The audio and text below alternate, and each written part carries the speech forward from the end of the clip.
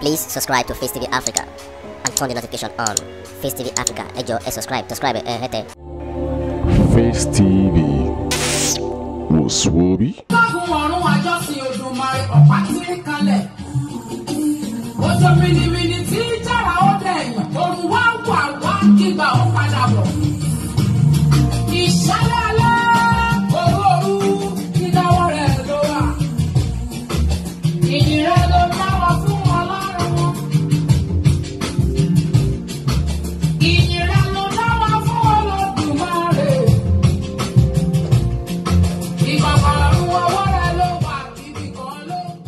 Left around 10 p.m. and returned home around to 5 a.m. On our way back, the boy was like, "Please, is this what you do for a living? Upon all your shop, upon all your this or that. You know, if I'm married, I can't do that." What I'm telling you guys is things that I put together to be Lizzy Anjorin. Do not expect your wife to put it together. She's married. Some of you, because you give your wife some money, you guys should take it easy now. Imagine if you are being paid 30,000 naira in a month. Okay, let me say, okay, maybe you have a contract, you earn 100 million. That 100 million, you feed your wife, feed your children, feed this, feed that. If you don't work more on that 100 million, of course the 100 million will finish. So stop telling your wife you failed, you do this, look at Lagbaja, look at, don't compare me with your wife.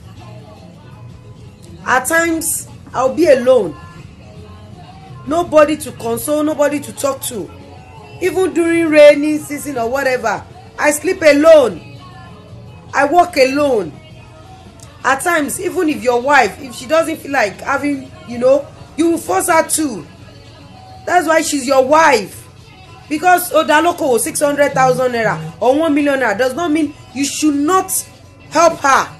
Does not mean you should not buy her good clothes. It does not mean she should be the one to pay school fees. She should be the one to pay house rent. She should be the one to pay NEPA bills. It does not matter. If you give your wife owo to go and start a business, it's for you, not for your wife. Because you want to engage her, you want her to be busy. Because you're busy. Ọmọ àná sọ̀rọ̀ Lágbájá, wọ́n aṣímọ lórí. Ọmọ àná sọ̀rọ̀ ọ̀rọ̀ Tẹ̀mẹ̀dò, ọmọ aṣímọ lórí. I don't think you guys are here.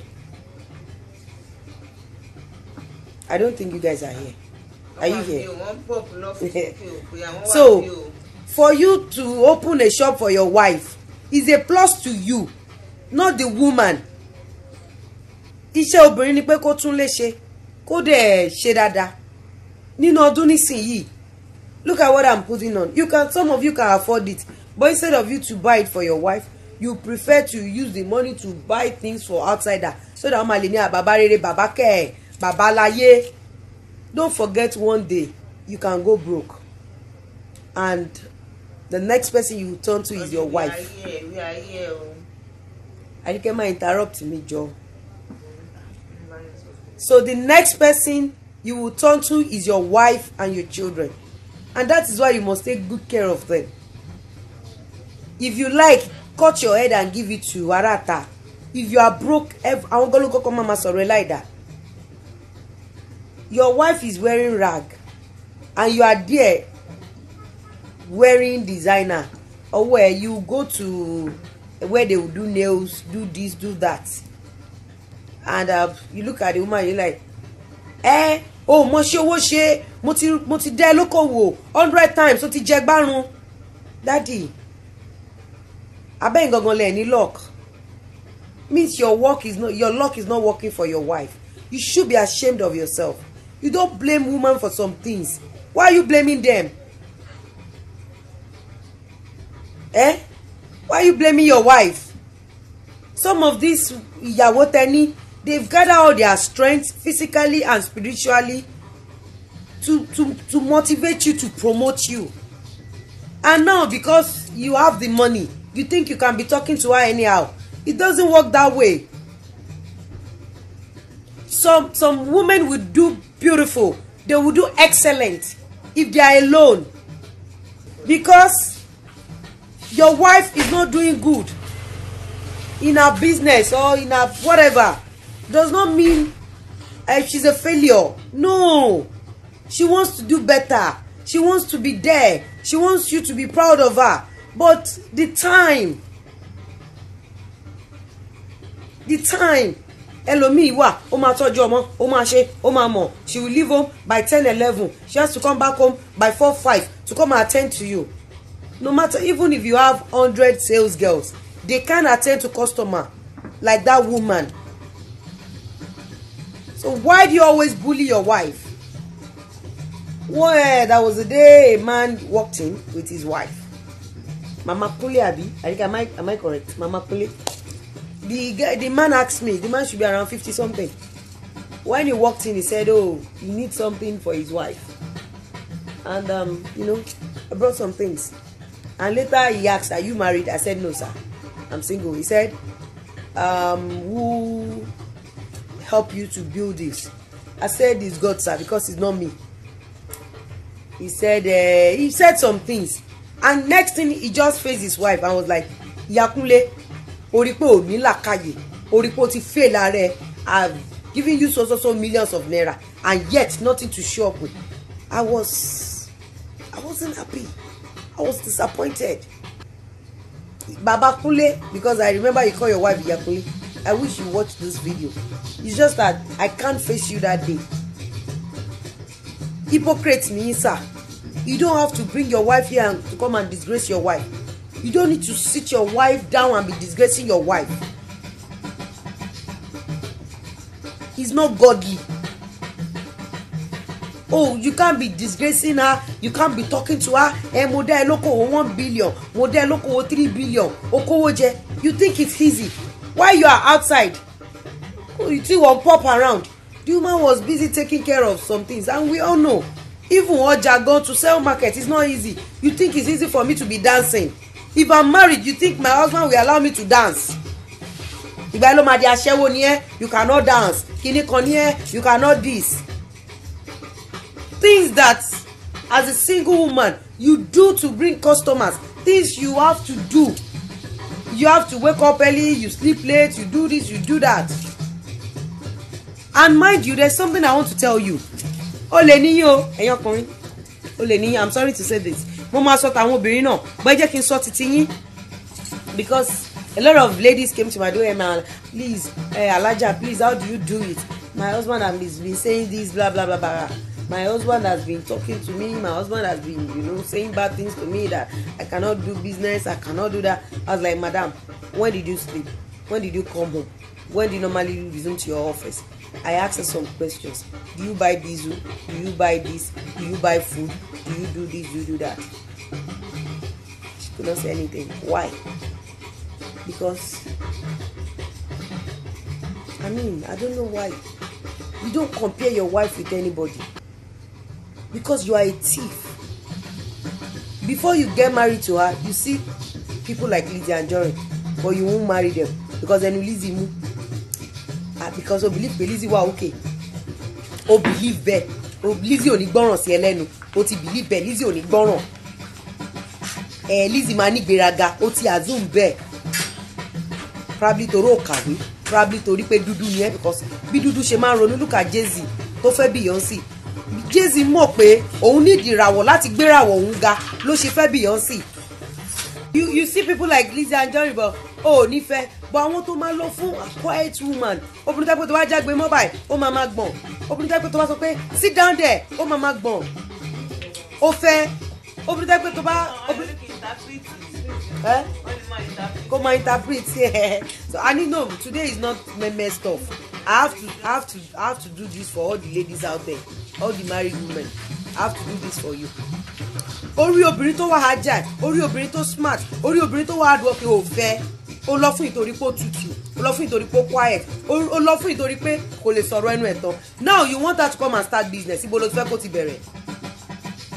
Nígbà tó fẹ́ marry, why can't you get a woman that you know is agile, a woman that can turn 1,000 naira to 20 naira, but because that one will not follow you to club, because that one will not follow you to spend anyhow, because that one does not have enough time to follow you to your friend's place, to your family place, láti máa ṣe ránu kiri. O ò ní fẹ́ yẹn, wàá fẹ́ tó jẹ́ pé tó bá ti ní yá wọ blue wàá wọ blue wọ pátá wọ now o fẹ́ kó di Lizzy, kò lè dàbí Lizzy. So don't bully your wife. Olùkọ́gun ọ̀run àjọsìn Olódùmarè ọ̀pá tí ń kalẹ̀. Ojo mìnìmìnì tí jára ó dẹ̀yìn, òrùn wá wà kígbà ó padà bọ̀. Ìṣálẹ̀ alẹ́ òru ìdáwọ́ rẹ̀ ló wà. Ìyìn rẹ̀ ló dáwọ́ fún Ọlọ́run. Ìyìn rẹ̀ ló dáwọ́ fún Olódùmarè. Ìbàbàrún ọwọ́ rẹ̀ ló wà, ibì kan ló ń gbé. Ìyìn rẹ̀ kò ní tán lẹ́nu wa. Àwa gbé ọ̀gá o. Àwa gbé ọ̀gá o. Àwa nìran tí ń ṣàbẹ̀rí rẹ̀ o. Àwa nìran tí ń ṣàbẹ̀rí rẹ̀ o. Àwa gbé ọ̀gá o. Ọ̀rẹ́ mi ti kì í ṣọ̀rẹ́ àwọn ọ̀tá mi. Olùkọ́gun ọ̀run àjọsìn Olódùmarè ọ̀pá tí ń kalẹ̀. Ojo mìnìmìnì tí jára ó dẹ̀yìn, òrùn wá ìgbà ó padà bọ̀. Ìṣálẹ̀ alẹ́ òru ìdáwọ́ rẹ̀ ló wà. Pátápátá olóko tó ń pọ̀ gbiri. Ìgbà nínú ògo rẹ̀ wà. Ìṣáájú ọ̀run. Àní àwa ìran tí ń ṣàbẹ̀rí rẹ̀.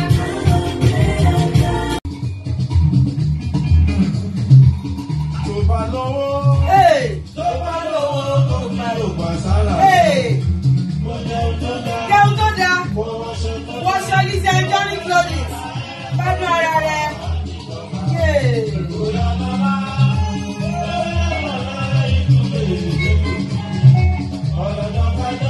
Hey! Wear Lizzy Anjorin clothing for your birthday, housewarming, baby ceremony. Àkọ́kọ́ lọ pa wọ́n dànù party yẹn. If you want to follow your hobby to any occasion, hey, if your hobby is making money, people will not do your outing. Hey, tó bá tún wá débẹ̀ wá ṣe báyìí.